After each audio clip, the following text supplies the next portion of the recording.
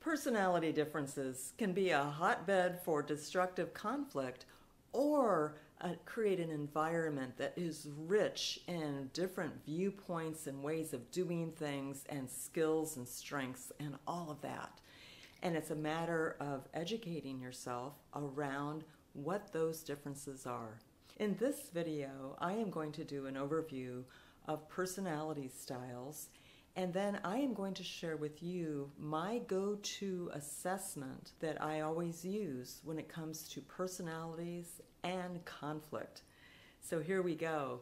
I'm Karen Valencic, and I am the founder and author of Spiral Impact, The Power to Get It Done with Grace. And I've been working with leaders and teams specifically in the area of conflict mastery, yes, because that's where real performance and innovation happens, for over 3 decades. I have experienced a lot of conflict, and I use these tools on a regular basis.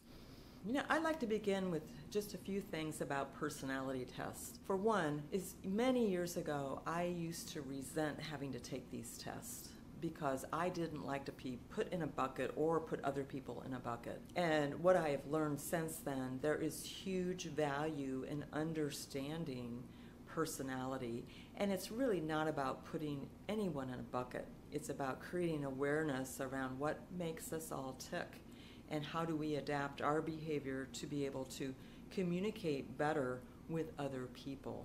So I find it hugely valuable. A little historical background is many personality tests, including Myers-Briggs and DiSC, come out of the same research, which was back from the 1920s by Martson. He wrote a book that summarized his studies and research that was called Emotions of Normal People. What I like specifically about DiSC is that it's a simple model that's easy for people to grasp in a very short period of time, and it's really more focused on behavior, whereas Myers-Briggs gets more into psychology and preferences and that type of thing, and it's a more complex model. So I really love DiSC. The particular DiSC that I'm addressing in this video is Wiley's Everything DiSC Productive Conflict, which is very specific to how different personalities respond in conflict. What I like about this particular assessment are 3 things. One is that Wiley's model has done a tremendous amount of research. The repeatability of their assessments is 94%. So once you take it, it doesn't change that much. Unless you have, as an adult, a traumatic experience, it may change. But it tends to stay the same, and it's mainly because of the way they do these tests. So if you answer some questions and there's some discrepancy in your answers, they continue to ask you more questions so that they get a really solid result. That's called adaptive testing. And I like this particular form because it focuses on what our priorities are when it comes to conflict. Okay, so first off, I want to give you 30,000-foot view of the primary 4 personality styles. Now, mind you, there are 16 in all that are a combination of these, but the major 4 are first D. So DiSC is an acronym. D is for dominance. The motivation for behavior for a dominant personality is usually around solving problems. Keep that in mind. So how do you recognize a D behavior? Well, they tend to be really strong-minded, willful, and really want to force things to happen. What is it they want when it comes to conflict? They want logic and victory. Then we move on to the I. I stands for influence. And the major motivator for type I's are people. You can recognize I's because they tend to be very enthusiastic, outgoing, people-oriented, and optimistic. In conflict, they focus on expression and feelings. Then we move on to the S style. S is steady, and steady people are motivated by pace. They like things to be even-paced. You can recognize steady people because they tend to be even-tempered, patient, accommodating, and tactful. And actually I would put loyal in there as well. And then we go on to the final one, which is C, conscientiousness. The primary motivation for behavior of someone of the C style is around precision and procedure. How can you recognize someone that's a type C? They tend to be private, analytical, precise, and really they tend to follow the rules more. In conflict, type C wants to have justice and logic. So now what I'm going to put up is the Wiley priority circle. And this is what happens. So you take the Wiley assessment, they will give you a report back and it'll show this circle. You will have a dot on that circle. And it'll show you where you land amongst all of that. And I want to reiterate, this will show, particularly if you're under stress, where your priorities will rest. But it doesn't mean that you can't have those other priorities. And I find for myself, like for example, I have very little conscientiousness, but I do a lot of detailed things. So it doesn't mean I can't. It just means my preference may be something else. So I look at a fully developed person as someone that can explore all these different things, and that really makes you an adaptable and a flexible person in a lot of different situations. But if you look around the circle, you can see the difference in priorities. So the D is going to be a combination of justification, control, and assertion. The I is going to be a combination of assertion, expression, and reassurance. Those are the priorities that you need when you have conflict. And then the S, the steady, is going to be needing reassurance, harmony, and stability. And then the C will also need stability, objectivity, and justification. So those are the needs, the priorities those different styles have when they are in conflict. I'm going to show you several videos to help illustrate. What I love about this assessment, it's not just an assessment that's going to say, hey, here's your dot here.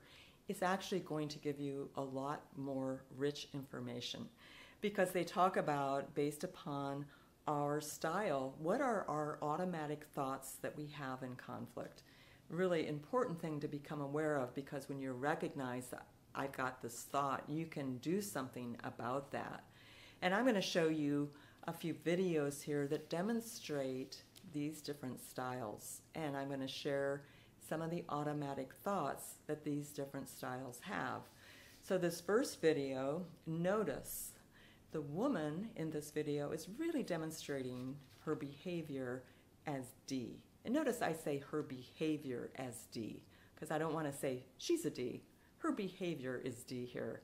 And some of the automatic thoughts that she might be thinking are, how dare you challenge me? Or if you push, I'm just going to push back harder. So that probably is familiar to you, whether you're that person or you've been on the other side with that person. And here are some other automatic thoughts that tend to be prevalent with D styles.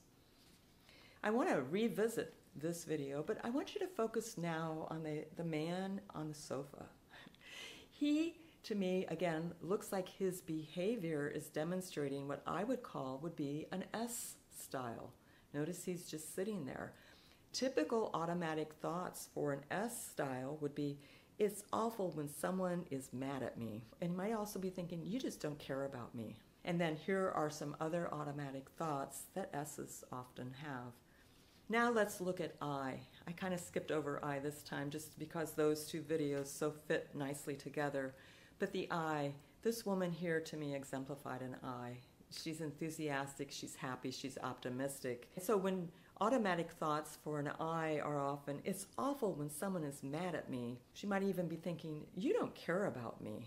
And then here are some more automatic thoughts that I's have. And again, we tend to react out of those automatic thoughts. And then the C. These videos demonstrate the C. It's that intense focus, detail-oriented person. In conflict, an automatic thought for a C could be, you're trying to blame me.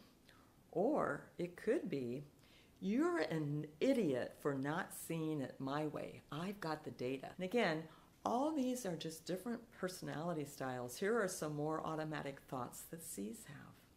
What I love about this assessment, it's not just an assessment, it gives you advice. So it'll go through all these different behaviors that we tend to do when we have conflict. Here they are. And has you evaluate, and I often invite people to have someone else they know look at those behaviors and just check and see, do you do this? Do I do this? So that you can do a checking point. And then the report goes through great detail in terms of what prompts those behaviors. And then what I really love about it, it goes through and gives you suggestions of what to do. The other thing that I love about this assessment, and I use this a lot with people when I'm coaching them and with teams and perhaps one other person or two people that have a lot of conflict. What I love about it is it will give you a comparison chart. So you can run two assessments side by side and it'll give you a report of where the trouble spots are with this other person, and it actually gives you suggestions. You can sit down and look at that side by side. It's incredibly helpful in terms of resolving conflict. So if this has been interesting to you and you'd like to dive into it further, please contact me, or even better, I have this assessment as part of my membership site and my conflict mastery course. You can subscribe to that for a month or forever. Go to conflictmasterycourse.com to learn a little bit more about that. Thank you so much for hanging in here. I love your comments, your ideas, your suggestions. Thank you so very much.